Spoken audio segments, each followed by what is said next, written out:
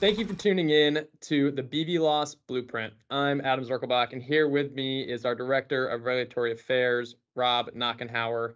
And today we're going to be talking about the evolution of waiver approvals and how they have become more valuable over time. Rob, before we get into the details, can we get a high-level overview of some of the waivers we're going to be talking about today? Yeah, you bet. Thanks, Adam. So, what we're going to be talking about today are the three types that we've been working with here at Census, and that is the location-specific type of approval, which is where you have a known area where you're going to fly and you're going to get a permission to do operations in that particular area. And then the next is the performance-based approval. That is the type of waiver where you are putting in front of the FAA criteria that you, as the operator, are going to follow to identify and select the locations that you are determining to be suitable for doing BVLOS operations. And then the third type is the also performance-based, but or it could be performance-based, it could also be location-specific, but low altitude shielding. And so what low altitude shielding is those are the types of waivers that we can help clients to get that allow them to do operations at where they're leveraging the ground or infrastructure like power lines and that sort of thing to shield the drone from other air traffic that might be operating in the vicinity of where you're conducting the flight operation. And the main advantage of that one is, of course, that you can conduct those operations leveraging that low altitude shielding to not have to use visual observers to augment your airspace awareness. Yeah, and just to give a little back history on Census, we were founded in 2017 with the mission of really making commercial BVLOS common. And not only has our development of our aircraft and the crafting of our waivers developed, over many, many years since 2017, but so has the regulation has changed. So without taking up too much time, Rob, I'll be quiet and I'll let you take it away. If you want to go ahead and dive into these details of each of the waivers and kind of tell us how they've evolved over time and how they've become more valuable. Yeah, you bet. This is great. It's been an interesting journey for sure.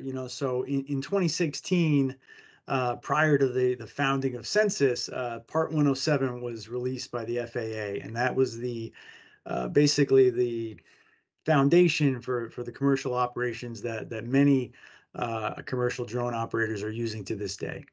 And so what Part 107 gave us the ability to do was to conduct operations in fairly constrained fashion, but there was also this pathway to apply for waivers to allow operators to seek permissions to do more complex operations. And as you've noted, Adam, Census was founded in 2017 on the premise of being able to put together a longer range aircraft. So we started off as a fixed wing drone manufacturer without the VTOL component, focused solely on running those longer range flight operations.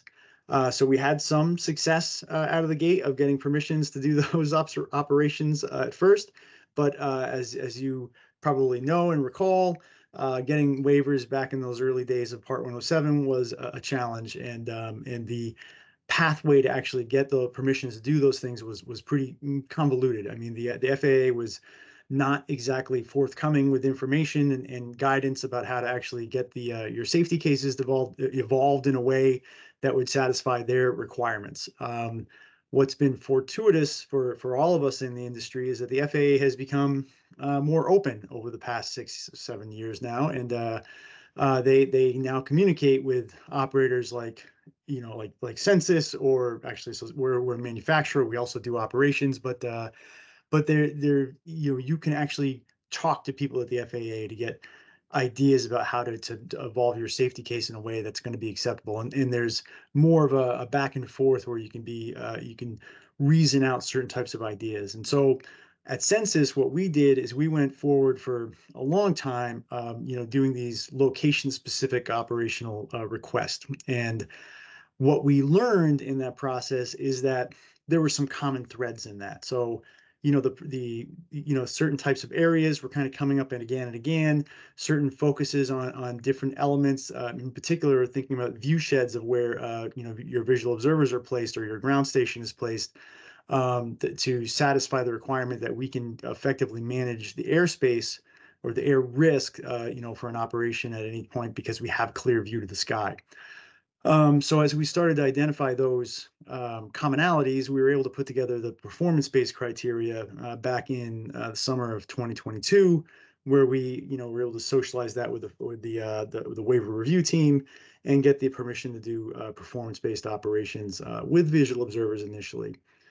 That was a big change and has certainly helped a lot of our clients and ourselves, frankly. I mean, we've run at this point about a half a dozen different BVLOS demonstration operations under our waivers, and it's been a big, a game changer for us. So what it means is that the difference is, if you have that process that's approved by the FAA, you don't have to go through the 60 to 90 day plus review cycle for every new location that you want to do. You simply just make sure that your operation fits the criteria that's outlined in your waiver, your approved waiver, and then you can go run that operation. At the beginning of 2023, so about a year ago, we were granted our first shielded operations approval that allowed us to do operations shielded at 50 feet at that point in time from the infrastructure. In that case, it was the ground or infrastructure that we were flying over. For our aircraft operating at 50 feet, it was it's really close. And so, unless you know that the terrain is dead flat and you can trust your terrain databases fully and the accuracy of the GPS in the Z direction, which is, there's enough variability there where you can find yourself doing mission planning and get yourself a little closer than comfort to these structures that you're using to shield your aircraft operations. Throughout the course of 2023, we were granted higher altitude approvals. So, ultimately, the operating approval that we're operating at under the moment is at 75 feet, and a few of our clients now hold operational approvals up to 100 feet above the infrastructure. So that's it's an exciting time. Certainly what we're looking to do, moving forward is to continue to work with the FAA and leverage procedural and technology solutions to kind of get to even lower restrictive BVLOS operations. Yeah, and kind of just to summarize, moving from, location-based waivers where you had to apply every time and like you said, wait those 30, 60 to 90 days for the approval to finally be able to get one that allows you to operate anywhere under a certain safety case, to the performance-based side. And then now jumping to 2023 where we can do the shielded ops, essentially where we can operate anywhere from 50 to some of our clients with 100 feet above infrastructure that can operate even without VOs, once again, depending on the safety case. But Right. that value just keeps building and building and building for the operator in terms Precisely. of what they're able to actually accomplish with the waivers. And, the technology like the Centero 5 is really kind of going along with it, being able to fly 50 miles point to point in a shielded operation over a cellular network is kind of a dream, I would say, for some long linear inspection of power lines, roadways, waterways. So I'm really excited to see how our clients are going to utilize this and the industry is going to grab hold.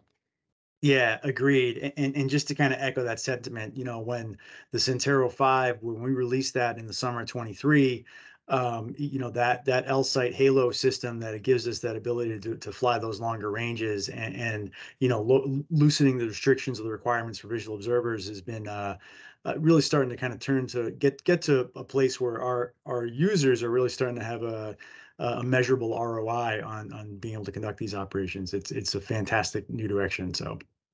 Yeah. Well, thanks for hopping on, Rob. Thanks for giving us the info on the value of the waivers and kind of how they've evolved over the last few years.